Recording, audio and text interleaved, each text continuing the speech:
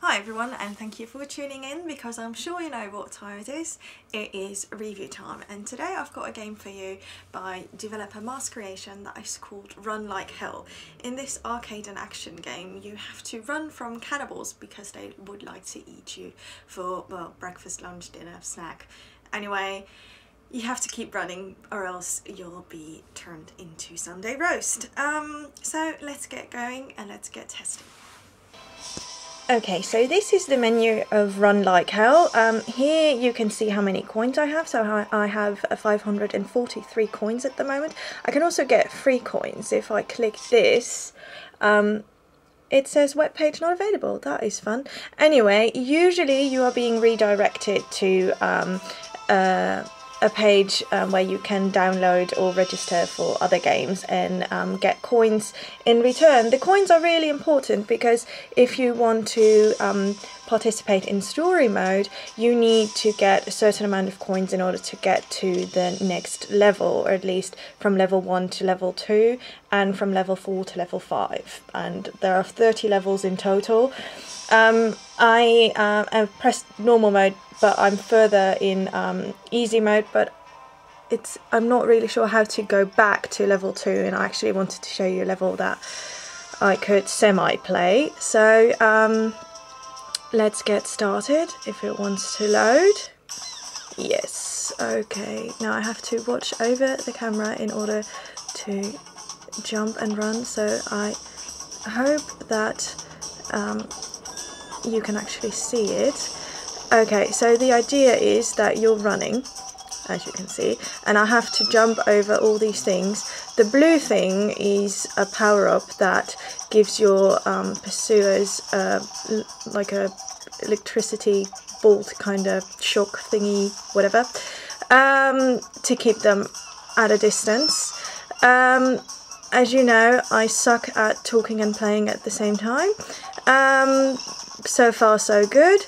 The button that I'm pressing right now is jump, and the button next to it is slide, like that. Okay, this is adrenaline, but there's no adrenaline in this level. These are the cannibals that are hunting me, and now I can go to level 3. Okay, skip. Okay, continue.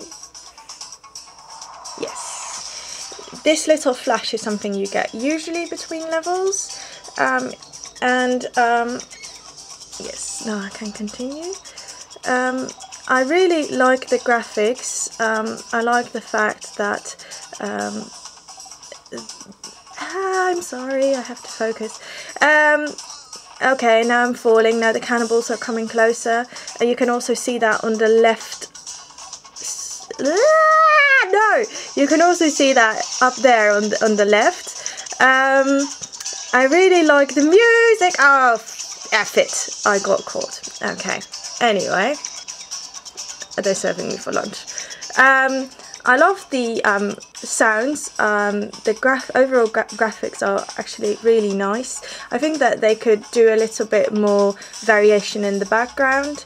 I think that the sounds are really... Why don't you restart? Just do it for me, please. I think that the sounds are really nice. I really love the music. It really gets your heart rate going. I also think that the background sounds are really nice. If I wouldn't be talking, you could actually hear the guy fall. And you can... Sorry. You can also hear the cannibals in the background. You can hear the spears swooshing. There is wildlife in the background. Apart from beach, there's also jungle. That would be probably better to show you because I really suck at this level in normal mode. But anyway, yes, so nice game. 30 levels in the story mode. There's also an endless mode. There's a time trial.